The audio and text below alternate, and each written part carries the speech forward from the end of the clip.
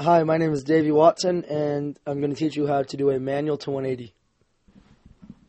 First of all, you want to be able to manual, of course, and be able to 180.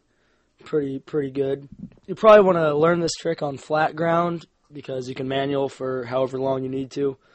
You're going to want to manual going at a comfortable speed you do a 180 at normally. And then just start carving a little bit toward the way toward the way you spin.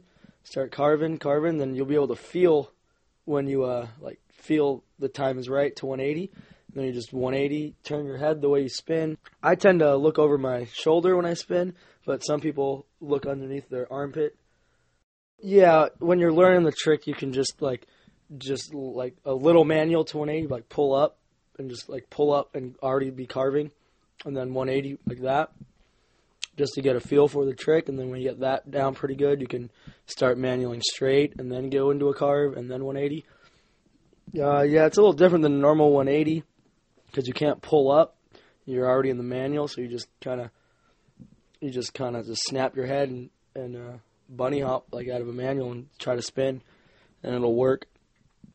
Yeah, if you're gonna manual to 180 like off a curb, you have to have the timing right on the carve, like carve and see where you're gonna 180 and set up perfect. So you carve and then snap the 180.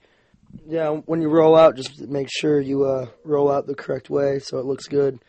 Can't be doing Indians.